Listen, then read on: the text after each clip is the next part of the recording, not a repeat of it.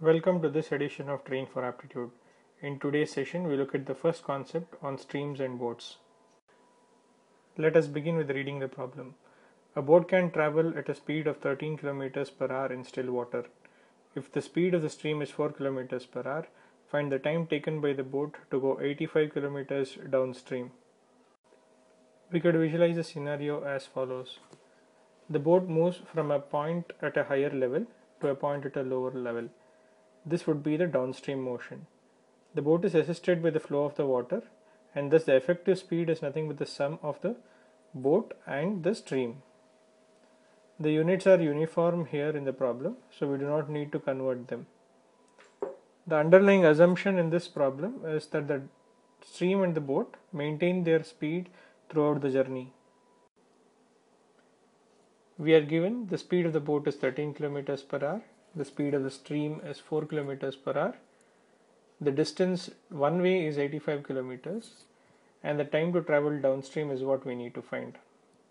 We begin with realizing that the boat is assisted by the stream, and therefore the effective speed is the speed of the boat plus the speed of the stream, that is 17 kilometers per hour.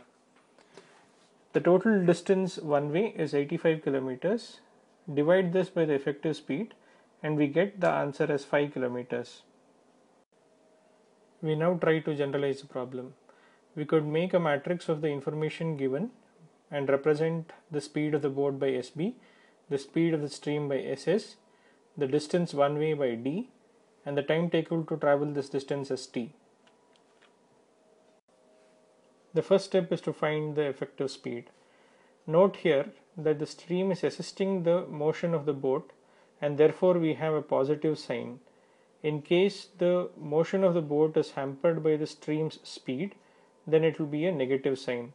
We could choose the effective speed as either SB plus or minus SS.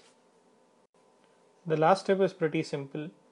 We know that the total distance by the effective speed gives us the time for travel, and we just use the formula d divided by the effective speed to find the variable t. Thank you for watching Train for Aptitude. Do not forget to encourage us by subscribing to our YouTube channel and liking the Facebook page.